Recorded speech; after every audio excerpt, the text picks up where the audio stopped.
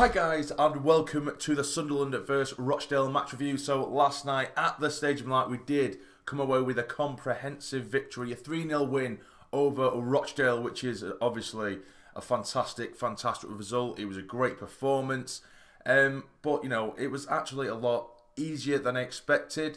You know, although Rochdale are in the sort of lower depths of the league, I have seen them quite a lot this season. And they usually play a very decent brand of football despite where they are in the league. And they were quite disappointing in that sense, which is, you know, obviously I'm not complaining because we come away with a 3-0 win, but it was a lot, and I mean a lot easier than I did expect. But getting into lineup, we went unchanged with McLaughlin in goal. We had the three at the back we had last time out with Flanagan, Willis, and Bailey Wright. We had Hume on one side, 09 on the other. We had Dobson and Power in the middle with Gooch, Maguire and Wyke up top. Now originally I was expecting and almost wanted a couple of changes to the lineup before the game because, you know, although I'm not a great believer in, you know, changing a winning side, because I'm not a great believer in that at all, I do believe that we've, you know, been largely unchanged. We've had a largely unchanged side over what has been a very busy period. So I thought, you know, this is such an important game. It's a great opportunity to really push the teams above us. And I thought that I didn't think we really needed to risk a couple of plays that could have been potentially a bit leggy. But either way, of course, I was wrong because we come away with a 3-0 win. But you know, getting into it, and we were on top from the off, making chance after chance after chance, and we quickly broke the deadlock. Through Lyndon Gooch. It was a beautiful ball in by Chris Maguire on the right hand side. Gooch gets to it, he kind of hits his shot into the ground and it just kind of bounces into the top corner to make it 1-0, and then the second quickly followed to make it 2-0, and it was an own goal. Again, it was a great break by Lyndon Gooch. He's bombing down the centre after nicking it off him in the middle. He pulls it out wide for Chris Maguire. Maguire tries to drag it across goal back towards Charlie Wyke, but it's took a wicked deflection off the defender and it loops the keeper and heads into that top left-hand corner. And to finish the goals off, we did get our third, so it was some nice work down the right-hand side. It did fall for Luke 09, he had a couple of little chances blocked. He did eventually fall for Lyndon Gooch, who just drills it under the keeper to make it 3-0. So we're going to half-time, 3-0, I'm thinking this is fantastic, this is amazing, but there's been a few times over the last season or two where, you know, once we've gone 3-0 up, there has been a couple of times where we have gone 3-0 up at half-time, and then the second half, we just sit back, which isn't, you know, necessarily a bad thing. I understand that. You know, keep your legs, save your legs for another game.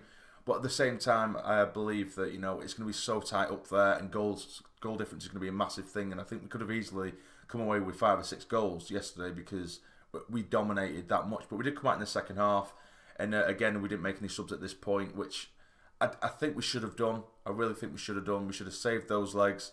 I think even at half time we could have brought on a couple of subs, maybe Scowen, maybe bring on Lafferty then, something like that. But you know, it ended up being a very forgettable second half. We're still in complete control. Rochdale, I think they had one chance throughout the whole game, and that was a shot that went straight to McLaughlin. But we were still in control, but we dropped the tempo quite considerably, which again I completely understand.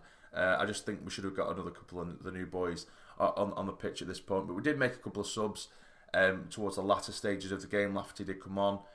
We also had Watmore come on, Semenya as well. And we were literally just seeing the game out. I would have preferred us to go for it a little bit more towards the later stages of the game. But, you know, I can't complain. We've come away with a 3-0 win. So, yeah, it's a great result. It's a great victory. That takes us up to 5th. We're only a handful of points off the top now. We've got a game in hand over, I think, one of the teams as well. But you know, anyway, regardless, it's a fantastic result, and all we can concentrate is on our results and our performances, and that's what we're doing at the minute. And I need to say, you know, massive fair play to the lads and massive fair play to Parky, because I honestly thought that we could have and maybe would have collapsed and sort of crumbled after that defeat against Pompey the other week, because, you know, particularly because that defeat against Pompey ended a really decent run, and it would have been, you know, a really decent unbeaten run, and it would have been very easy for the lads to just drop their heads, think, oh no, we've screwed up now, we've messed it up, and we could have moped around for a bit and come away with a couple of bad results, particularly with the, you know, the calibre of games that we had to face, or we are coming up against anyway straight after that Pompey game. But, you know, we come up against Ipswich, we played great against them, we beat them, we've just performed brilliantly against Rochdale and absolutely torn them apart. So, you know, a massive, massive fair play to him. And I can't really fault any of the players. And I think one player that did stand out for me was Bailey Wright. He looks like he's becoming a real leader within the squad. He's dominating the play at the back, and he's really controlling that back three. So, you know, even though Ozturk has been dropped, I think that was still a very, very unfair decision. I think you know, in hindsight, right now it looks like a decent one, because he looks like he's settled now, he's in control of that back three, and he does look like a real leader.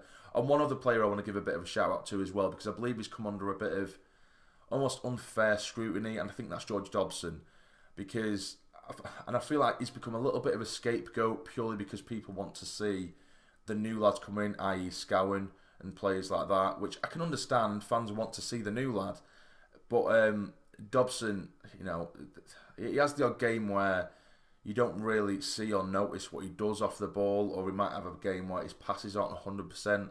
But recently, I don't think he has put that much of a foot wrong, and particularly last night, he was just hounding them. He was not giving them a moment's rest, and you could see why he holds so much value within the squad, and his passing range was great as well.